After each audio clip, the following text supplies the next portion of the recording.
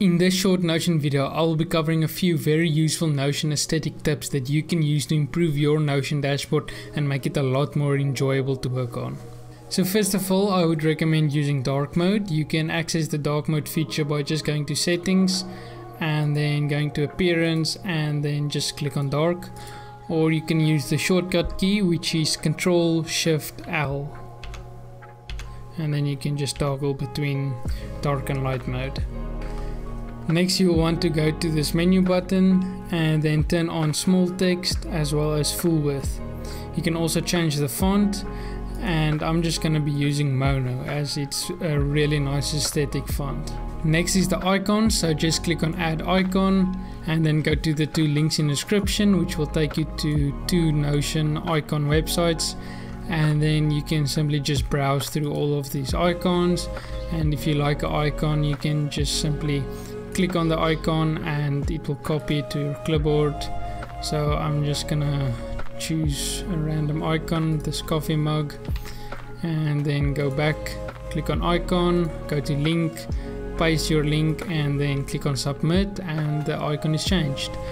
And if you're using light mode for some reason, then you can just click on toggle dark icons and then you will find the light icons, and the same goes for this other website.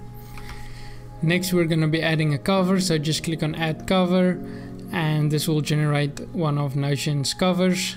You can change it by just clicking on change cover, and you can browse through Notion's covers. You can browse through multiple images on Unsplash. You can click on upload and you can upload your own cover, so you can create the cover inside of Canva, and then you can also paste a link to a certain cover. So I'm going to be using animated covers, so just go to a website like Giphy, and here you can browse through multiple GIFs and animated backgrounds, and I'm just going to be using the one I'm always using because I really like this one. So just click on share and then copy GIF link, go back, click on change cover and then paste it in the link, and then there you go. You can also reposition this cover as you'd like, and then yeah, now you have an animated cover. Next, we're going to be embedding a Spotify playlist. So this is really useful if you're using Spotify on your computer or laptop a lot. So just go to Spotify, click on more, go to share, click on copy link to playlist, go back to Notion and then paste the link and click on create embed. And then there you go. Now I have a Spotify playlist inside of Notion, so you can just click on one of the songs and start listening to it. And you can also resize this playlist by just dragging at the sides. Next, we're going to be adding widgets to our Notion, so just go to indify.co. Again, the link will be in the description for all of the websites I'm using. But here you can find multiple widgets. They're constantly also bringing out new widgets. As you can see, there's 3 more coming soon.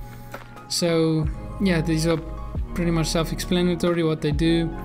I'm going to be using a button, for example. So just click on create widget, just type in the name of your widget and then take a link to whatever website or video you want to use, and then just copy the link and paste it underneath this URL option.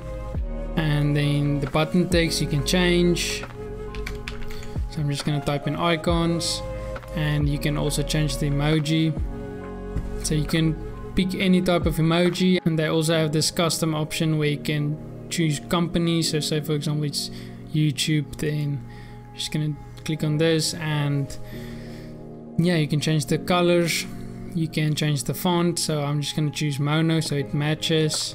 You can change the size of the button, you can change the corner, so I'm just gonna choose round because that looks really nice.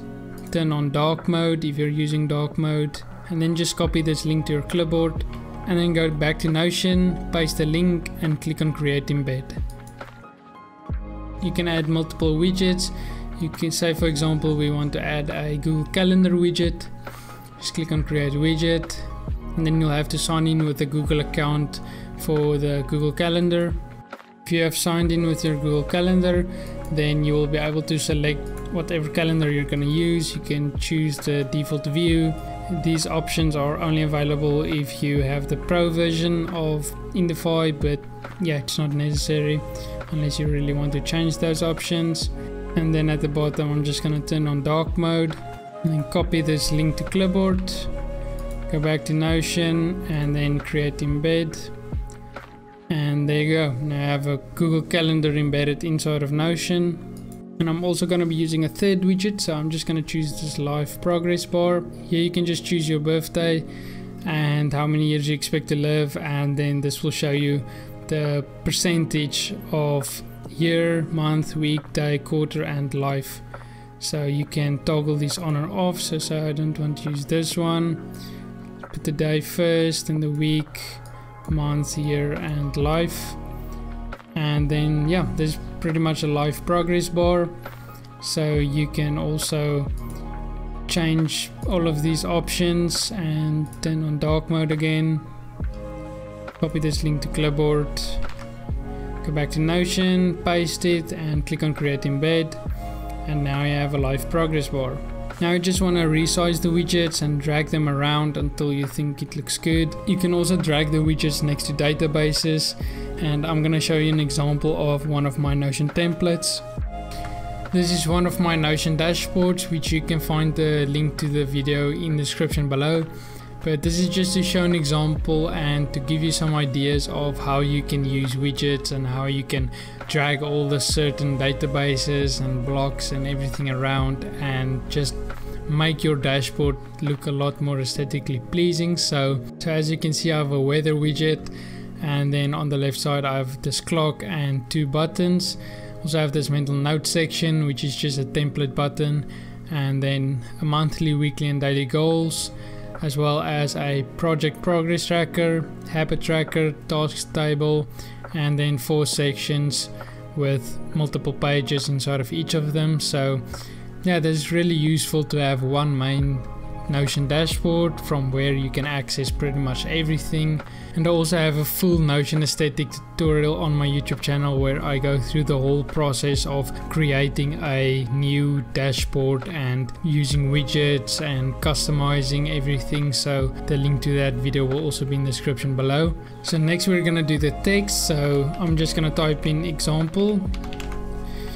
And now you can click on this menu button and you can change the color, so the background or the text color. You can also do both, so say for example a blue background and then highlight the text, and then you can change the text to say orange.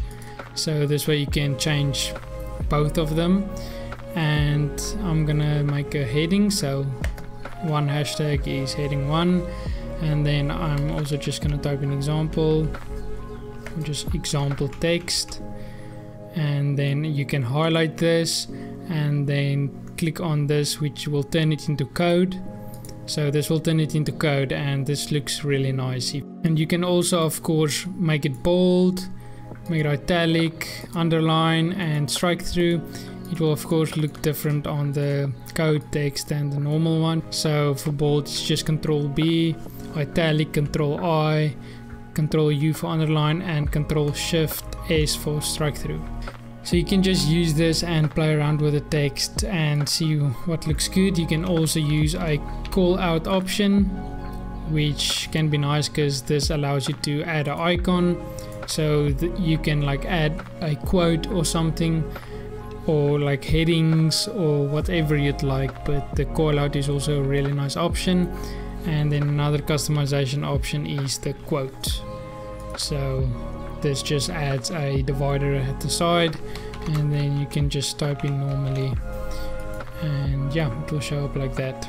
In the description is a link to my Notion templates playlist, as well as a link to my Gumroad website where I sell all my Notion templates, as these templates do take a lot of time to create, so you don't have to. If you have any questions or feedback, be sure to leave a comment, and if you found value in this video, then be sure to give this video a like and consider subscribing for more. Thank you for watching, and I'll see you in the next video.